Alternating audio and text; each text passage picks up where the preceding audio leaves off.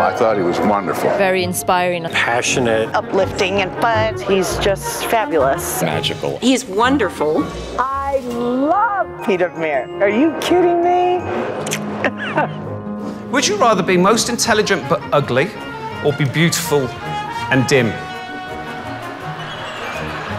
Visually, I can see which way some of you ought to be voting. Peter's presentation was absolutely incredible. Massively engaging.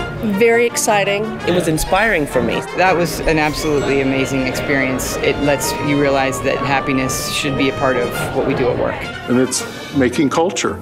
Leadership begins with culture and customer service, and Peter is certainly the expert in that. We have a very senior group here. They all think they know what they're doing really, really well.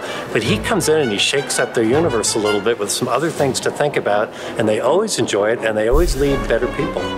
This is when the magic happens, when you give people the permission to be themselves and let them fly. And take a moment to say, it's okay to try new ideas. What I think Peter did was captured the essence of what service really is.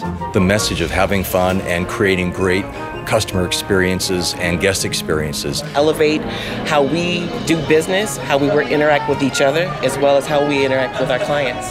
You know, the smallest thing can make the biggest difference. I said, has anybody told you today how amazing you are? You leave there feeling very energized and happy and joyful. It's just refreshing and fantastic.